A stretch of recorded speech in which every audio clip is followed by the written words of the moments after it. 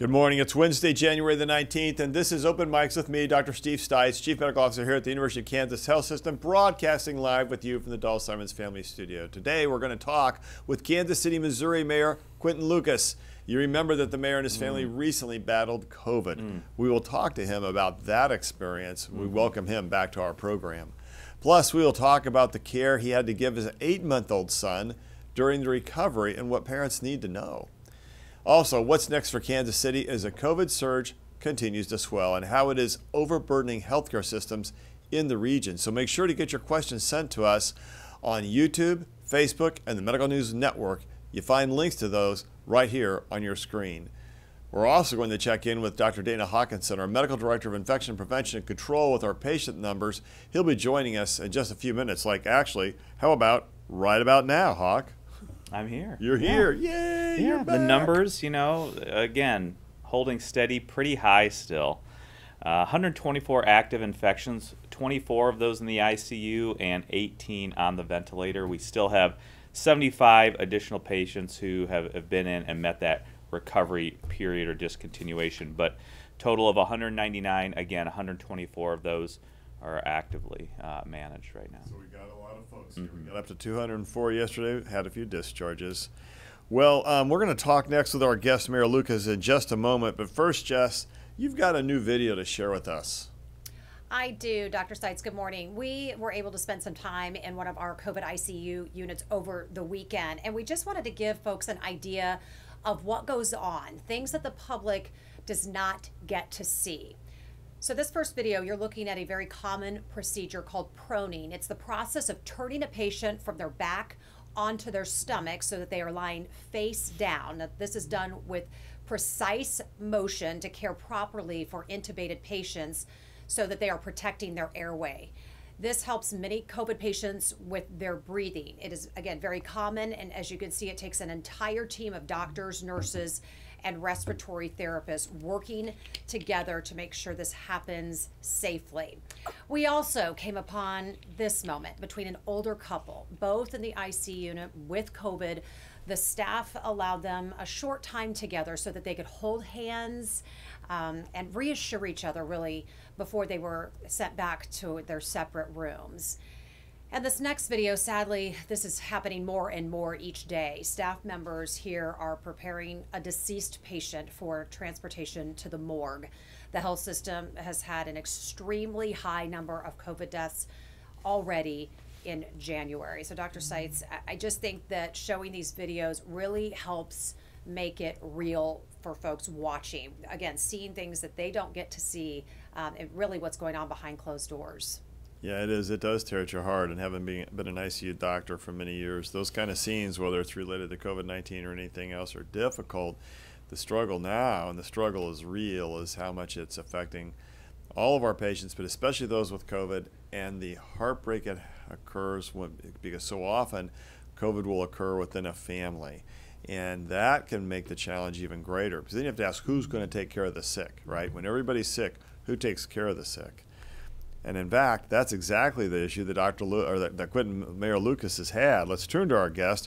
We're honored to have the Kansas City Mayor Quinton Lucas joining us live from Washington, D.C. He's at the annual U.S. Conference of Mayors meeting. He's chairing 2 panels there with the U.S. Department of Justice officials about gun violence and voting rights.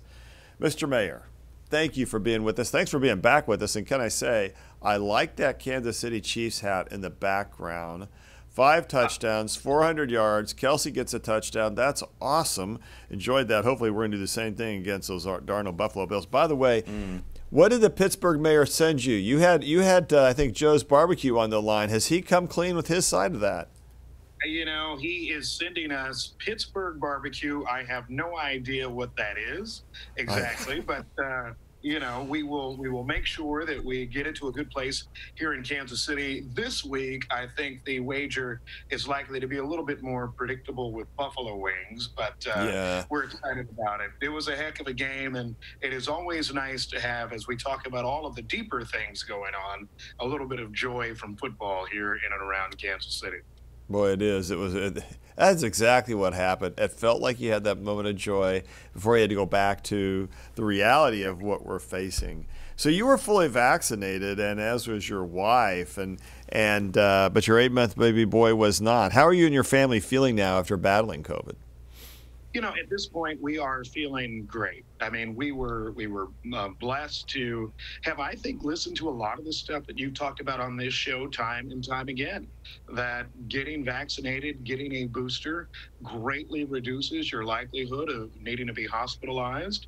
It reduces a lot of the challenges that you'll have and ultimately reduces the risk of death. And so, any of us who are parents, and even many of us who are not, recognize just, I was okay. Probably the hardest part, and I've said this to others, was when the baby came down sick. And for us, it was just so tough because it's an 8-month-old. As you know, they're not really talking to you that much. Stuffed noses, all that, and so it was trying. The fever got pretty high, but we had some wonderful folks that we could call on and said, you're doing all the right things. But at the same time, I think it just goes to show how challenging COVID-19 is. We were vaccinated, but you still have family members that might fall ill who can't get vaccinated, those 5 and under.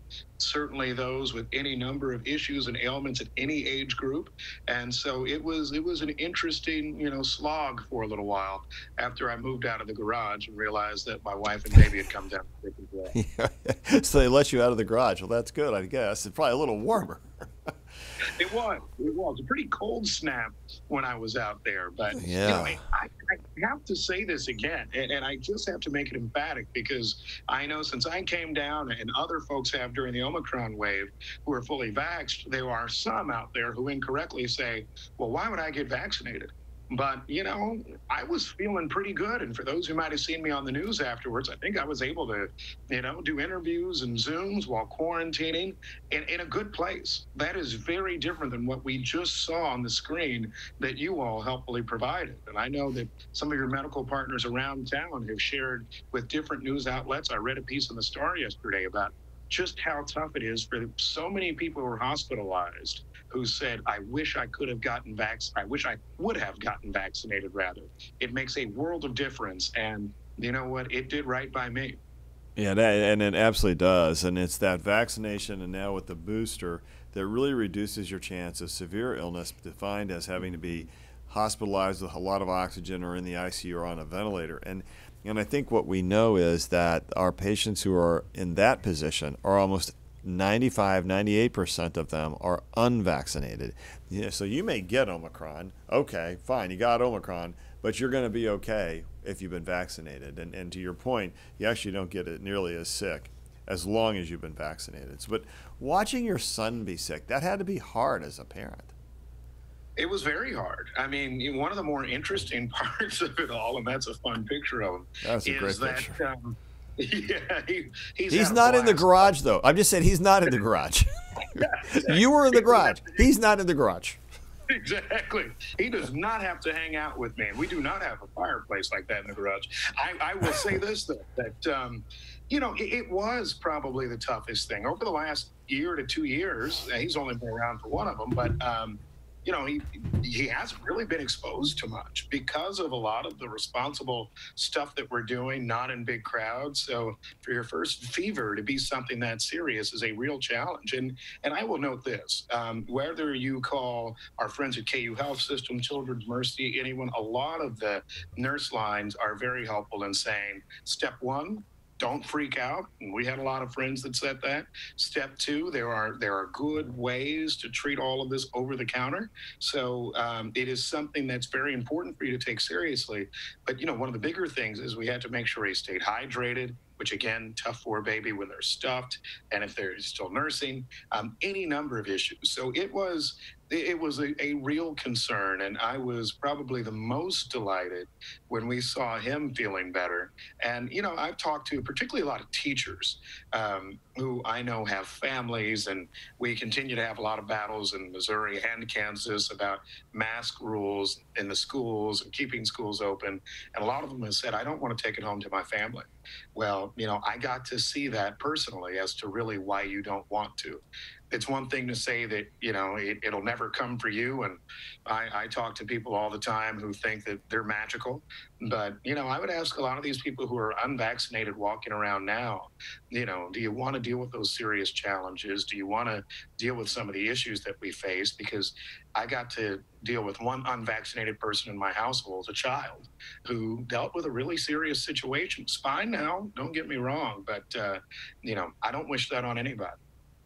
Yeah, I think that's exactly right. I mean, I have three wonderful children, and I remember the days when they would get sick. But I think as a parent, this has had to be the hardest of times. I mean, my kids grew up at a much different time, and now either you're trying to figure out how to school when they can't get to school, or you're trying to figure out where they're safe, where they're not safe, where they mask, where they don't mask, who they can go out with, who they can't go out with. This has to be one of the most challenging times to be a parent in a very long time, and I bet you're hearing that as the mayor. That's exactly right. I mean, it is. At first, it really makes your heart sink, because literally at every age, parents are greatly concerned. I hear from high school parents who are saying, well, my child's wearing a mask, but will the peer pressure in a lot of those schools that have removed mask mandates make it hard for them to be able to do that?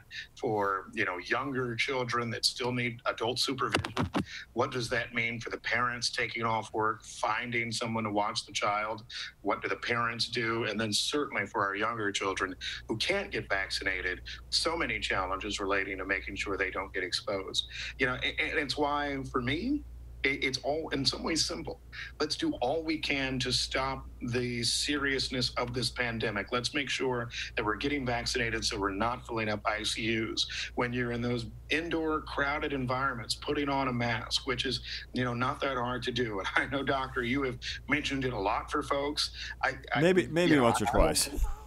Yeah, I don't get. I don't get it's also political too. I mean, for me, it's a function of, it's not that hard. And I know a lot of the stores I've been into, thankfully, have masking rules up and signs. But a lot of these places, to me, it's just a sign of respect when you're going to some different things. And so, I think that's something that we can continue to push. But ultimately, it is people just realizing that we have to be responsible and looking out for all of the others that walk among us. I've enjoyed the opportunity as a mayor to actually go back to schools and city government buildings and all of that, and you put your mask on before you're going in. That to me is something that's very simple, and it allows a classroom not to be out. And we've all been reading the headlines here in Kansas City of late, where you have school districts where hundreds of students are out sick, hundreds of teachers are out sick. And I still remember I had a call at the very beginning of this calendar year when, ironically, I was on quarantine, and there were some superintendents who were saying, we don't want to deal with the mask issue. There are too many rules changing. Can't we be done with it? And within days, a lot of them said, all right, we need this. And so that's why we'll continue to stand up and fight for our schools to be able to have mask rules. We'll handle any litigation we face here on the Missouri side. I know Kansas has a number of different issues too, but for us, it's not about control or power or politics. It's doing all we can to keep people safe. Well, and that keeps the things open, keeps school open. Any chance that there will be a mask mandate for Kansas City? I know that's going to be difficult in Missouri with the Attorney General right now. Yeah, it's something that we continue to evaluate, the universal mask mandate. I know a lot of folks, particularly from the health professions, but also a lot of businesses have said, can you reissue a universal mask mandate? We continue to evaluate that. We certainly are engaging with our lawyers regularly, because we get more saber rattling from our state attorney general. That's why part of our focus has really been, how do we get more folks vaccinated? How do we make sure that we're spreading correct information about what's going on, and something folks may not know? And I know you had him on as a guest many times. When we had prior iterations of our mask order, our health director, Dr. Rex Archer, had a good number of staff folks that were out making sure that they were enforcing the order, had to deal with folks that sometimes were threatening. It was the type of situation that you wish didn't exist in this country, state and city, but did in a lot of situations. Right now, I've appreciated that our health department staff is working very hard to get vaccine clinics set up where they can, answering calls, working on the information side. And I will note that even though we've had some federal support to help fund our health response to COVID-19, as you know, Dr. Stites, it's sadly not enough. When you look at the number of folks that needed to work overtime, the number of vaccine clinics we've had to set up. And so in a way, it's almost like triaging public resources as well. So we continue to think about it and work on that. I know my friends in St. Louis County have issued another mask rule. They're not quite enforcing it in the same way, and they're in litigation with the state AG. But look, we recognize its importance and continue in Kansas City to recommend masking indoors if you not just masking indoors, no ifs, ands, or buts. And certainly part of why you see a school mask mandate is partially because we have found all of our school partners are typically cooperative. We have not had to have substantial threats, and we're able to help defend the schools from either angry parents, angry groups, angry lawsuits, and we'll continue to try to expand our focus there.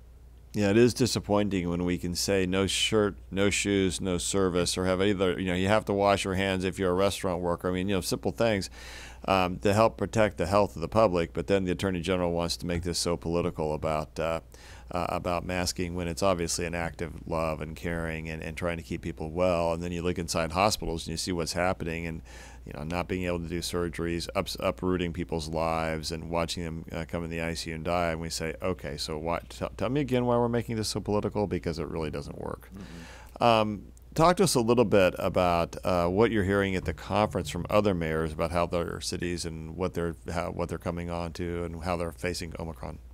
I appreciate you asking that, because it is a grave concern for all of us. And you read the things that I'm doing panels on today. I'm doing a panel on criminal justice and gun violence, on voting rights, huge, weighty issues. Those are big issues. But COVID is the number one issue you face with every mayor. It's a concern, in the same way that it's harder to do surgeries at our hospitals. You're having to cancel a number of things. A lot of our focus is on ranging from education to how we fight gun violence, how we get people registered to vote. It's not on hold, but it's made a lot more difficult so long as we're facing this surge. Before this conference, the mayor of St. Louis called me and she said, I'm not sure I should go, given a lot of the challenges with COVID-19. Some of the mayors who are here talked to the mayors of San Diego and Phoenix last night about how things are going for them. And, the crises that we face in Kansas and Missouri are exactly what they're saying. A huge number of folks that are unvaccinated, including, unfortunately, a lot of public sector employees in the state of Arizona. The governor's issued a rule that says you can't actually look to vaccination status of EMS workers, your paramedics, something that's very challenging. For San Diego, facing that same issue, a number of folks who think they're kind of invincible and then end up getting infected. I mean, we are all working hard on how do we get vaccinated? How do we get more people correct information? And whether your city, and I'll be visiting with the mayor of New York City, I believe tomorrow, whether you're a city that has vaccine passports like New York and masks everywhere, or you're a city that has no rules like some in our metro area, the hardest part right now for all of us is, how do we fight misinformation? How do you get people to say this is still important? How do you get people to say that picking up a mask, to wear it indoors on the run to the big convenience store, or making sure that you're getting vaccinated and boosted, even if you think all these other things are issue?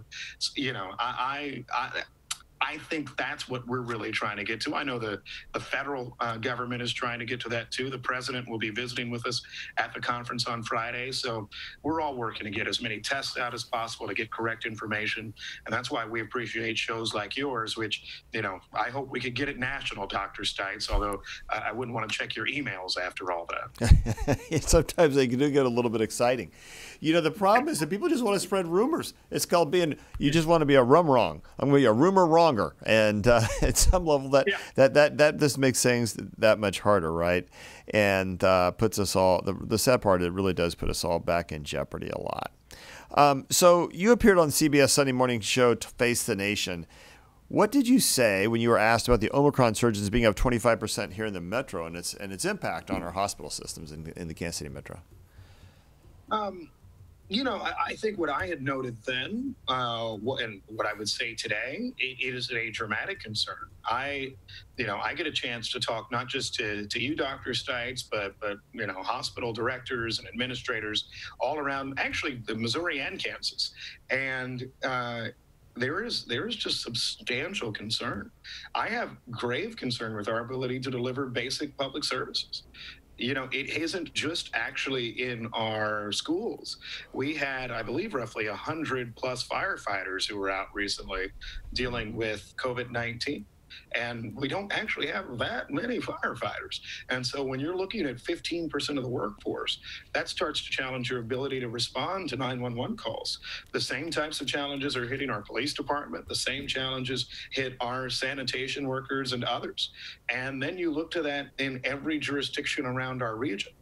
That's why this continues to be something that's important. And so, what I shared, one was, I hope, a little bit of truth that this is real. It's not a blue state, red state thing. We live in red states. And to me, it's not a red or a blue issue. It's just a reality that our ability to do the stuff that people expect us to be able to do, to be able to take care of our children, to educate our children, to respond to a 911 call if someone's had a heart attack or a car accident, that's frustrated right now in Kansas City dramatically.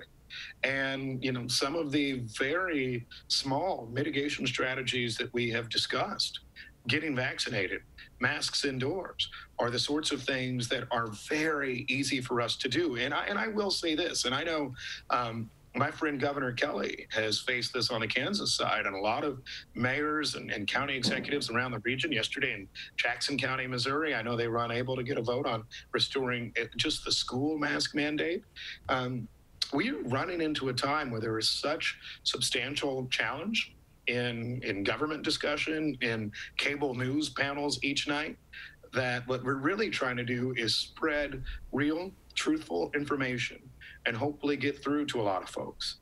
A while back, I foolishly gave my cell phone number out to the whole Kansas City region, which, by the way, was a terrible idea.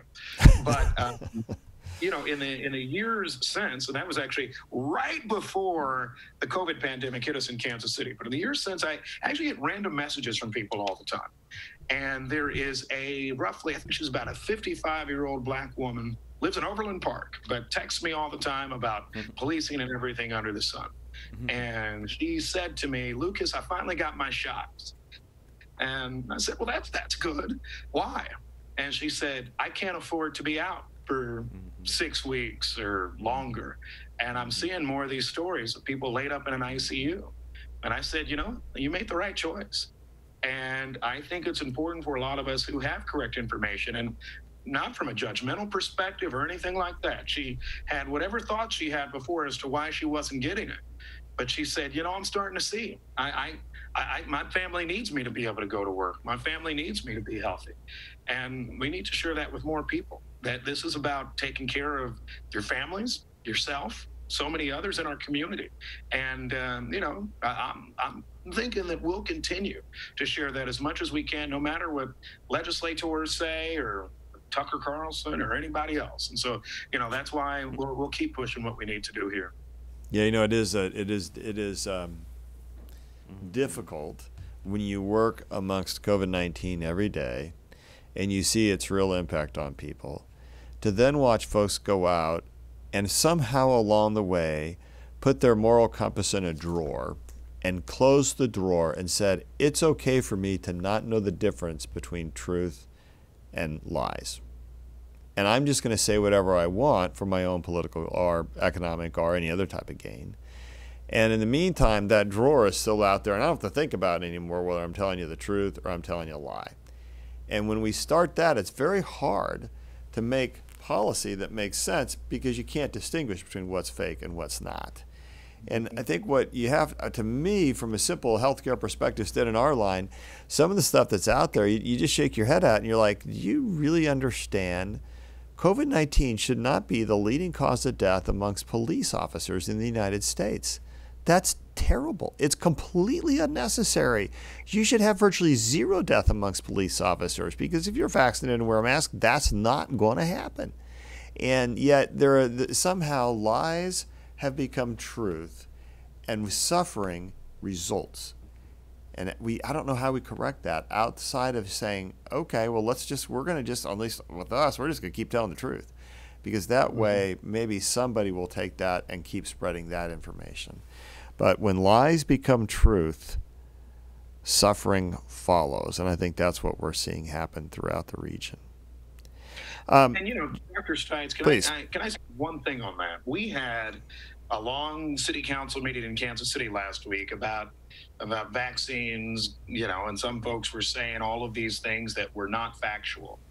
And one of the things that has concerned me the most, there's this big narrative out there from some set of people that say, well, you all, Dr. Stites and others, you shouldn't be talking about vaccines. You should be talking about comorbidities and people losing weight and everything under the sun. And, what I always want to say to those folks is, if you can have a vaccine, to your point about police officers, if you can have a vaccine that so dramatically reduces your likelihood of dying, of being in an ICU, of being intubated, why don't you take it? There are these kind of magical theories and all of that, as if we live in a medieval era where people say, well, I can't get it because X or Y, and it's astonishing how many of them do. And, sometimes people beat up on local media, but I've been proud of seeing stories about, very fit and active baseball coaches in Lee Summit, or folks that were dance teachers in the Northland, or all types of folks who not only have found themselves sick with COVID-19, but in some situations have died. It is something that is impacting people who are skinny, who are not skinny, who are young, who are old, and it's impacting them all around our city and our region and our country. And it is shameful to me that there are people out there who are trying to say, oh, I know the magic idea of what happens or what will not. Dr. Stites, I know you and your colleagues walk those corridors. You see the different folks dealing with this, and you see a lot of different folks. And there's largely a commonality, and it's unvaccinated folks. Yeah, that's exactly right. So powerful in the difference we can make. And to think, you sit back and you watch people say, well, it's going to make you sick. Yeah, right. Well, okay, what is it? 95% of NFL players and 95% of the NBA or whatever have it. And you know what? It looks like they're still playing football. They're still playing basketball. They're still playing soccer. If you just step back, you think, okay, do you understand the complete lack of reality of what you're saying? It just isn't true. And I don't know how to tell you, it just isn't true. We've given well over 100,000 shots here, and nobody's come back to us and said, yeah, I can't shoot baskets anymore. Yeah. I can't, for those of us like me, I can't use my fly rod anymore. I can't watch Star Trek anymore. That's not the reality, right? And in fact, when you watch the best quarterback in football go out and to store to the Steelers, and he's out there out front saying, I've got all my vaccines. Well, I think he's still pretty good. Yep. Yeah, I think all these opinions continue to be just that, opinions that are unsupported by science and data. And we know that these athletes continue to have problems even after they recover, even if they've had mild illness. We heard some coaches from the big European soccer leagues still talking about those elite athletes and how they are not coming back as fresh. If they're not vaccinated. Right. Yeah, exactly. Even after illness, right. Not coming back, and this was even before vaccines, when just COVID was we were in the pre-vaccine era. They are still having fatigue and just not able to train and do those things they were able to do before. So I think it is important. Even these elite athletes can suffer some ill effects for some time, even after mild illness. But we don't want to talk about the data. We just want to talk about the made-up news. Speaking of some news, let's see what news reporters are on the line. Jess? Hi, good morning. Lindsay from KSHB 41 is here. How are you guys doing? Good. Good morning. Welcome. I have one question for Dr. Stites and a couple for Quinton Lucas. Mayor, good morning. First of all, very glad to hear that you and your family have recovered. Good to hear that. You referenced this in a tweet yesterday, and about groups coming forward talking about whether or not there are, possible disciplinary actions for mask mandates in schools. And we've seen the Attorney General tweet in the last 24 hours that he is finalizing some legal actions when it comes to mask mandates. Can you give us the latest? Have you heard anything in regard to any new legal action? Mm-hmm. On the Attorney General's threats, here's what I'll say. And I will note that I know this is a nonpartisan or bipartisan show. You have folks from all walks here. And so to the extent I speak to it, I'm speaking just to somebody who believes in science and public health. On the threats, the Attorney General's threats are entirely without merit, hence why he has not filed a lawsuit yet. Instead, he issued a press release to garner attention, and unfortunately, he did. Lawsuits have been filed against school districts in Springfield, Missouri, in Columbia, Missouri, here in the Kansas City area. Most all of those have been dismissed, and the school districts have prevailed. Here in Kansas City, Missouri, we have fought lawsuits from private businesses, from a parent association that purports to represent a part of a community, which it does not. That was also dismissed by a federal judge. And so we believe we stand on solid legal footing in ensuring that if there is legal action, Kansas City will be successful. In the event that the Attorney General files legal action against any of the school districts here in the Kansas City area, we will look to enter into that action as a third party, which you can do under legal rules, so that we can also defend the position, because the way we did it was on purpose. In Kansas City, you have to have masks on if you're in a school. And so it actually is not necessarily a choice of the North Kansas City schools or Kansas City public schools or others, at least while they're in Kansas City boundaries. So we will stand by that order and fight it vigorously. In terms of penalties to school children, I know no school wants to do that. That's why we've primarily prevailed upon parents to be reasonable and sensible and not put your kids into just stupid political fights for no reason at all. And most schools, I think, have been able to handle that fairly well. I know that there are some situations where children have to go remote in a different classroom if they're not wearing masks, but this is not a goal of being punitive towards children or anyone really. It's instead saying, how can we make sure that we can keep going to school in person? We all remember the spring of 2020, the challenges we had in a number of different school environments. This is how we stay in school now. What's the communication like between the city and school districts regarding struggles with absences, staff, and student? Is that something you guys talk about every day? Is that really the district handles on their own? Yeah, we do talk about some of the struggles we've had. I'll start actually with the enforcement issue, and I haven't name-checked the store a lot, but I'll actually give them props here, and it's part of our discussion and consideration on universal mask mandates.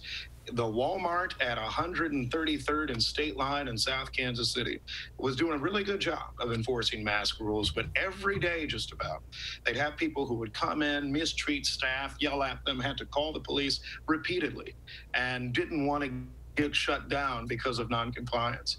It is unfortunate, and Dr. Stites, in some ways, it's unbelievable that you have a number of retail establishments, particularly in the big box and convenience store arena, where they'll put a sign up, they'll do any number of things, and people just think they have a God-given right to enter however they want, and create issues for law enforcement, create issues for so many others. And so, that is a concern that we have had in Kansas City, that we continue to have with some, and that continues to, I think, kind of color how we're looking to respond to folks. Is some negative action the best way against, say, that Walmart, or is there something else we can do? And so that's why we've continued to, I think, try to come on these programs. I know the health director has been active in those. We work with our peers around the region in connection with that, but that's what we look to do. But one area that I have not mentioned yet, early in the crisis, and I know we talked about that on this program, the core four, Wyandotte County, Johnson County, Kansas City, Missouri, and Jackson County, were able to come together to discuss mask rules and other types of items. It is time for us to get back in touch. We've had a few personnel changes, both the Johnson County Commission and Wyandotte County with their leadership. And so I'll plan to probably convene a meeting too. It's not lost on me that several mayors and councils in Northeast Johnson County put a new mask rule on. It is something that continues to be a consideration for us, particularly if we can act once again as a regional group. And we would applaud. Those of us in healthcare would applaud about that. Just saying. I'm very aware, and I know that we've continued to fight hard for those sorts of things. You know, probably the hardest part is in a lot of these county commission votes, and I have watched with great interest both in Johnson County and in Jackson County, Missouri, where you keep having these incredibly close votes about masking. And, you know, one thing I would ask for those who are watching and who are concerned about these issues, you know, give some encouragement to the representatives that are actually supporting responsible mask rules. You know, all of us hear from everyone negative, and sometimes you just think that that's everybody in the Kansas City area because they're blowing up your inbox and calling you. You know, as you think these things are important, make sure you share that. Make sure you share your support. Make sure if you can get signed up for public comment, you make your voice heard in some of these meetings so that we know it isn't just kind of a heckler's veto on any responsible rules, but instead smart, effective things that we can do to protect everyone. Just to not put words in your mouth, you're saying you're considering very soon getting back together with the core four to consider a new mask mandate. Yes, I'll say yes to you. I usually don't say a clear yes to media all the time, but yeah, it may make a story, it may not, but nevertheless, I think it's something that is it's important for us. It's important for us to go back to acting in concert. I continue to believe, and I know we've talked about this on this program, the actions we took together that apply to roughly 2 million people in this metro area, and then a lot of other jurisdictions nearby that followed and worked in concert with us, saved lives. I think it is important right now for us to try to get that same consensus as to how can we save lives, how can we lessen the demand on our ICUs and our hospital networks, how can we make sure our schools stay open. And so that's something that I think I scheduled the last Core 4 meeting. I'd reach out to my colleagues again soon to do another. Dr. Stites, I think a lot of people are looking at what's happening on the coast with cases beginning to fall and holding out hope for that. Locally, are we beginning to see the slightest glimmer of that or not at all? You know, so our numbers have been kind of going up over the last week. You know, this time last week, I think we were around 110 or so. We got up to 120. So we're still seeing quite a bit of COVID. I think one of the challenges we've had is that in some areas of the country there wasn't the Delta surge. And so what we've seen is a Delta surge that was continuing from Thanksgiving and Christmas. Then the Omicron surge came on top of it, which really was what pushed us over the top. We tend to run 1 to 2 weeks behind New York right now in the Omicron numbers, but mixed into all that was Delta, so it made our data a little bit harder to interpret. New York didn't have the same Delta surge we did, right? So it made it a little hard to interpret. What we think is that sometime towards the end of January, we'll see the numbers in our city level off and maybe start to drop, and it may be a little sooner than that. It's just hard to know because we're not sure how much of everything is Delta and how much is Omicron. The wastewater testing, which runs about a week to 10 days ahead of testing in our clinics, looks like it switched to being predominantly Omicron about 10 or 14 days ago. So we should be more dominantly Omicron now. Again, we don't do enough genomic analysis in the U.S. To the mayor's earlier point, we have underfunded public resources in public health so badly we don't get enough information. But we would project that we are likely in an Omicron surge, that likely we are seeing that as our dominant cause for hospitalization right now, though that's a little iffier. We expect that will peak sometime in the next, I'm going to say 7 to 10 days and hopefully start to decrease after that. The problem is when you've peaked at such a high level, then even as you start to fall, you're still at a really high level. And the problem is that hospitalizations run 7 to 14 days behind what the public peak is. So we expect hospitalizations to continue to rise for a while. We're still canceling 50% of our elective surgeries here at KU. We hope to get back to about 25% somewhere around the end of this month, and hopefully back sometime in February to resume more of a full schedule. But that's all dependent upon how folks respond. And what I would say very clearly, we know how to bend the curve. We have bent this curve multiple times. The science is real. The science is hard, meaning it's really good, hard evidence. And it is absolutely clear that masking works. There is no real debate about that. No. And there's made-up debates, but there's no real debate about it. We have kept people safe inside our hospital for the entire duration of this crisis. And why is that? because we have a masking rule inside our hospitals, which fortunately the federal government has upheld, and everybody's upheld. So the reality is masking works. If we had masking in place, we'd see fewer COVID hospitalizations. We had fewer COVID hospitalizations. We could do a better job at taking care of people with time-sensitive diagnoses. We've said on this program multiple times and continue to message that we cannot get transfers in from small towns, which means those folks are suffering and struggling.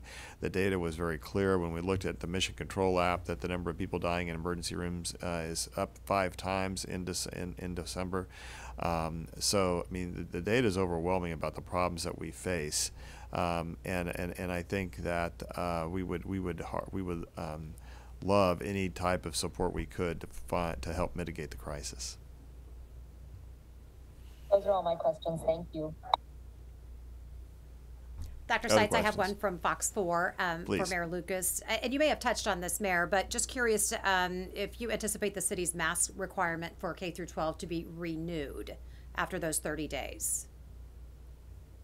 It extends until, I believe, the first week of February. I just listened to Dr. Stites' discussion of where we are and where we look to be. And while perhaps there is progress ahead, if we look east of Kansas City, I think that there will continue to be a significant concern. We'll always listen to health professionals or medical professionals and others, but I'm not in a position, I think, to suggest that we can have the order just lapse on that date. And I would expect it to probably be extended for another 30 days when we get to that point in February. Jess, I hear there's some community questions out there. I do. I have some community questions and comments for Mayor Lucas. Janet has a question, and I think it is a question coming in different ways from different viewers. But she says, please ask Mayor Lucas to reinstate the mask mandate in KC. Just make it happen, Mayor Lucas. Can you maybe explain to her and others how that works? I mean, I think a lot of people out in the community just think that you go to the mayor, you ask them to make the changes, and they can just do it like that. Can you help her understand how that works on a state level? Yeah, so the law has changed for us on the Missouri side, and it continues to change more often than it should. Earlier in the pandemic, and indeed until probably the summer of this year, the mayor was in a mayor, county executive Frank White up in Jackson County, and health directors in Clay or Platte County could just issue an emergency order, and you all are wearing masks. And indeed, that's what happened for probably the first year and a half or so of this pandemic. Most of our orders were things that I would just be able to announce. They become a thing. We'd get sued. We'd usually win, but that was how it went. The legislature changed it in a few different ways. One, now in most situations, it needs to go through a legislative body. And there's a time limit for how long you can have that mask rule. Then there are all types of different public health requirements. There needs to be a basis for the information, which usually is a fine level to match from the health department. So you're getting a recommendation from them that goes through the legislative process. There's a time limit. You can only have them for so many days over a given period. They're very hard to extend, et cetera. And so, that's where we are. And another thing that has not helped, in the state of Missouri, Governor Parson allowed the emergency order relating to COVID-19 to lapse. And so that also then makes it harder for us to trigger those types of issues and requirements. All that said, it is still possible to do it. It takes a number of steps to get there, but it's something that's possible. The other, of course, thing that is a challenge now is that almost every mask rule then is subjected to litigation from the state attorney general immediately. As I noted before, schools have won almost all their cases. In Kansas City, we've won all of ours. St. Louis County did have a loss, and I believe there have been a few other challenges for us over time. So that's why it doesn't happen magically. But again, I am still the mayor, and I don't think that's an excuse. And so this is why it is something we continue to evaluate, recognizing just that we might find ourselves in a situation that, we'll just have to get in fights after it's all done. And for better or worse, it usually takes a little while for things to get through courts. And maybe by the time we have a hearing, we would have been able to get ourselves out of this high wave. And I know listening to Dr. Stites and others, that might be what they recommend. Yeah, we may think that's true. Yes. Yeah. Yes. Mayor, Mayor, I know you have to get going, so I just have two quick comments from our viewers. Donna, giving you some warm fuzzies this morning. She's from St. Joseph. She's lived in Kansas City for years, and she really appreciates your leadership. And then Tanya has a serious question. Is the mayor really wearing his Chiefs cap on the streets of D.C.? So maybe for a future appearance on this show, I will show you that, yes, I wear my Chiefs cap on the streets of D.C. I will also say this. Last year, I went to the president's inauguration outside, of course, was wearing my cap the whole time. And some people saw me on video like, you were the guy in the Chiefs hat. I love it. I will make this final point, and I appreciate the comment from St. Joseph and so many others. You know, early in the pandemic, when we were getting our teeth kicked in, I'll say, and Dr. Stites knows it and others, from a lot of negative folks. I got an email from a teacher in Maryville, Missouri, and we get these from time to time from throughout Kansas and Missouri. And she said, keep doing what you're doing, because even though our jurisdiction can't get mask rules passed, and there's all types of other things coming sometimes from our politicians, we're listening. And my neighbors are listening, and they're sharing that information. You know, when you are in politics or media long enough, you actually learn the best person to share information is actually somebody who's in your family or a friend. It's why sometimes social media can be such a threat. And I have appreciated all of you that watch this program or watch your local news and listen to facts, and then go share that with somebody else. Because, you know, Dr. Stites and I can shout from the mountaintops, you know, wear a mask, get vaccinated. But, you know, if your girlfriend says it, or if your mom, or if your children say go ahead and get vaccinated, then that's the most important thing. And I promise I'll wrap on this point. I was visiting with students from a school in South Kansas City, young women, and they actually talked to me about how they were able to get their grandparents vaccinated. These were teenagers who learned about vaccines, learned about their safety, and got some folks in their 70s to get vaccinated. I mean, that's the sort of power that you all have too. And so I encourage you to keep using it. And we'll make sure that we try to do right by all of you. I certainly hear the comments relating to reinstituting a mask requirement universally in Kansas City. We'll make sure we have our meeting with the Core 4, and hopefully in the next week or so, we may even have more information for you. Mayor, good luck with the Core 4. Thank you so much for being on the program. You're welcome back. Let's get you back soon. Love having you, and thank you for all your good work that you're doing and for your advocating. And as someone else who grew up like you in this area, we do care and we do love it, and we want it to do right. So thank you, sir. Thank you all so much. Jess, are there any other community questions out there that we could answer for a couple of minutes? Oh, yeah. Okay, good. I was hoping we could get to some of these. And hold on one sec. So can you find, when should a friend, so this is from a woman asking, when should my friend be alarmed and go to urgent care and ER? We've talked about this over the last week or so. Her breathing is fine, pulse is fine, but she's super tired, congested, can't stand for more than 15 minutes. Can you help people know when to go to the ER if they have COVID symptoms? Hawkeye, you see a lot more of these COVID patients, and generally the rule's been when you get short of breath, but other things might bring you to the emergency room. Let's talk a little bit about that. Yeah, I mean, initially in that initial viral stage, so that's when you have it, the symptoms are starting. It's in that first, say, week to 10 days. A lot of people will come to the emergency department just because they're either having high fevers, they are having some cough or body aches. Those people tend to go home. They have that shorter length of stay, but it's really those people then that start having that increased cough, that increased shortness of breath, maybe chest discomfort. Those people then, or what we were seeing, are the more moderate to severe disease people. And those people are just really understanding their body and what kind of symptoms are they having. Certainly fatigue can be a symptom of just that initial phase as well. But it's just understanding what your symptoms are, how your body is reacting, and, you know, compared to your baseline. And if it is, just like you said, Steve, increased cough or that shortness of breath, maybe it's chest discomfort or other issues now which are continuing to either go on, not get better, or actually get worse. And those are really the typical ones that we see.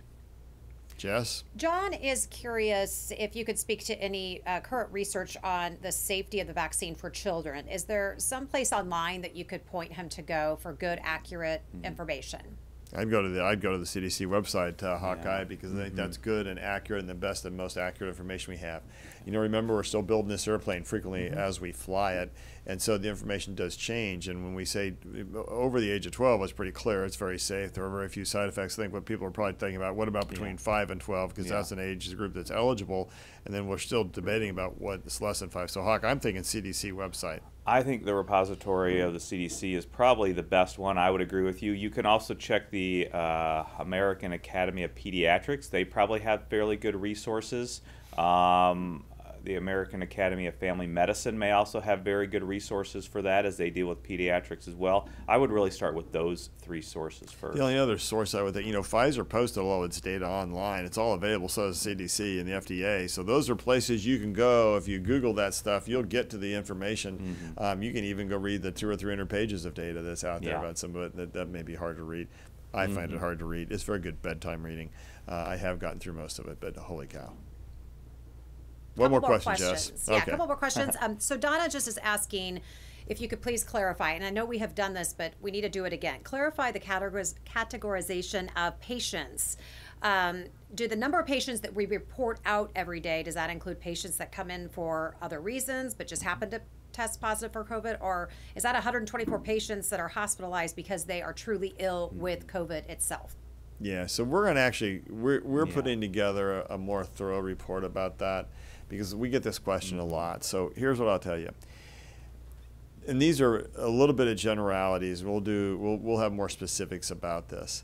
What we have in our EPIC is our EMR. We look to see what vaccine status is, and that's recorded in EPIC. And then we go back and we actually have to do some detective work to figure out exactly if they get vaccinated somewhere else, or they haven't told us on admission, or they were too sick to talk, or whatever. We have to continually update that.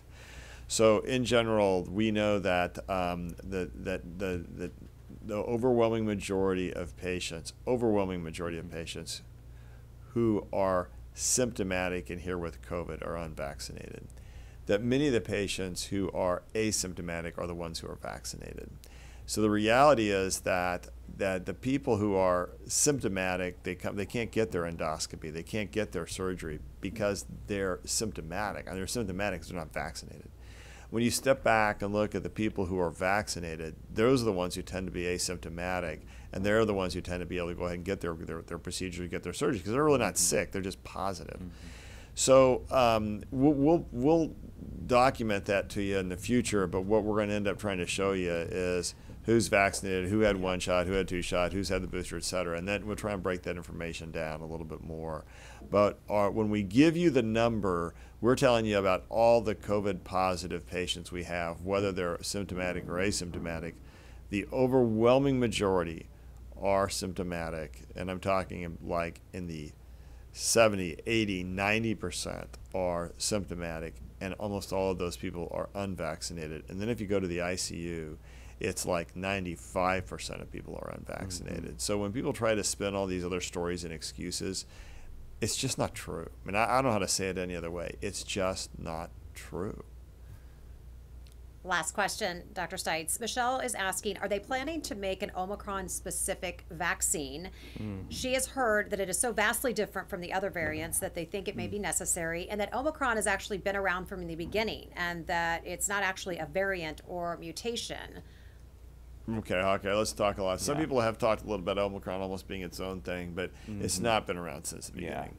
Yeah, I mean, that is a theory that some of these viral variants are out there, but if they get into certain situations, they can start to then increase and then displace the other viral variants. So, but I don't know that that's necessarily too important now in understanding that.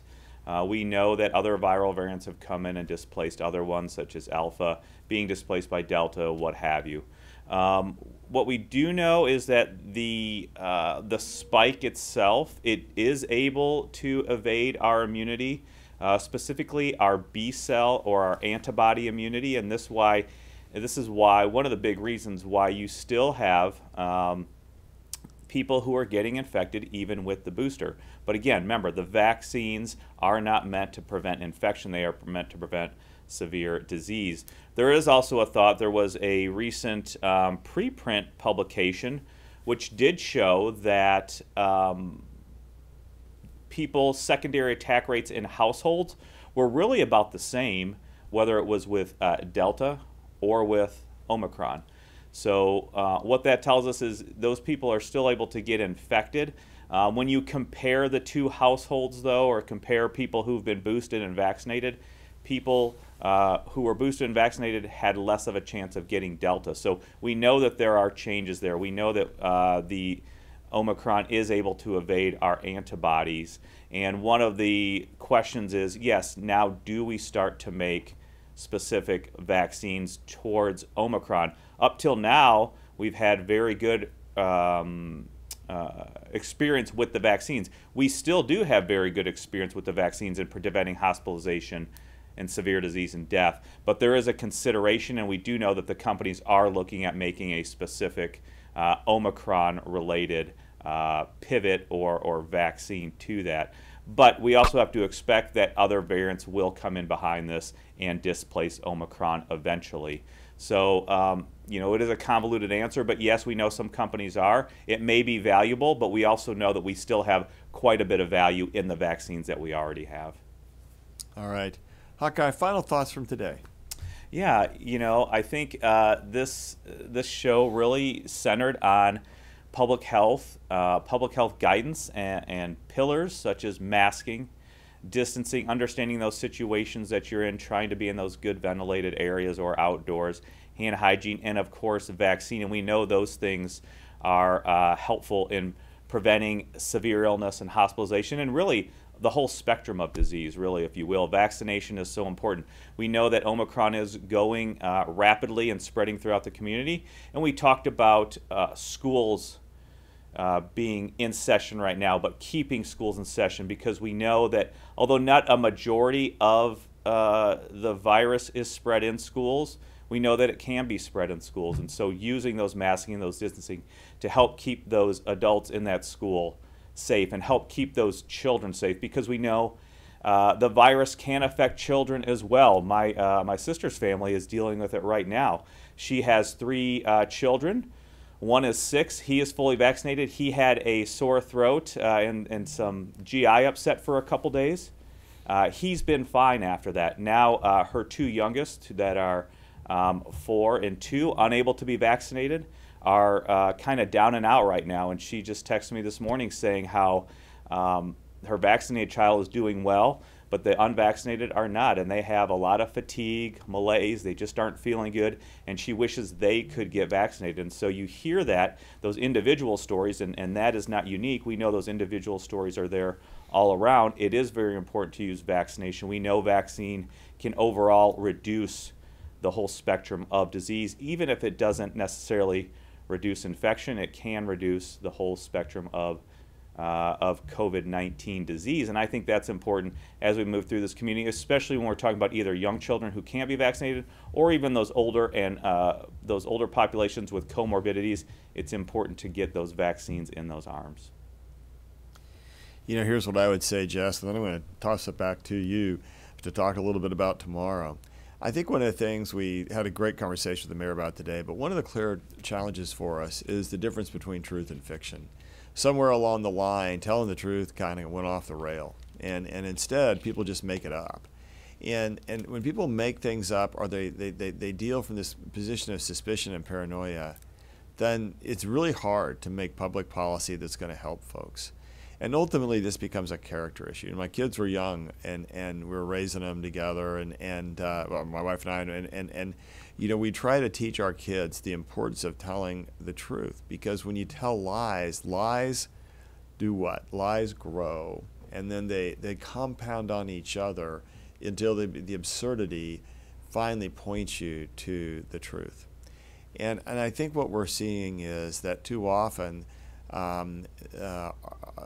we're testing our character, and we're not coming clean with the truth. And so ultimately this is a character issue, and it's very hard to have a meaningful conversation in public when all people want to talk about is stuff that's just not true. You want to have a conversation about masking in schools, the impact on kids, about masking. That's an honest conversation about the mental health of children versus their physical health, and how we make sure we are able to take care and keep hospitals open. That's a fair and honest conversation. But when you start saying, well, masking doesn't work or vaccines don't go to work, you see, that's not true. Mm-hmm. And so now we're trying to combat fiction as opposed to having an honest conversation. And ultimately, that becomes a reflection of all of our character. Mm-hmm. What I hope going forward is that being born out of this pandemic is there will become an epidemic of truth. That the next great thing that we're challenged by is how we're trying to have enough candor with each other that we have an honest, meaningful conversation as opposed to just trying to throw stuff out there to try and be right. And that doesn't help us. What helps us is when we tell the truth. Dr. Stites, thank you so much. Great show, great conversation with Mayor Lucas today. Tomorrow, a double whammy for two of the hardest hit counties in the metro, from fewer people vaccinated to a very high positivity rate. We kind of know those go hand in hand. Last week alone, the positivity rate in Johnson County approached 31%, while in Wyandotte County, the big concern is the fewer number of people who have gotten the vaccine. What the counties are doing to combat these numbers and what they say needs to be done. We'll talk all about that coming up tomorrow. We will see you at 8. With Dr. Stites podcasts. Now everywhere podcasts are available.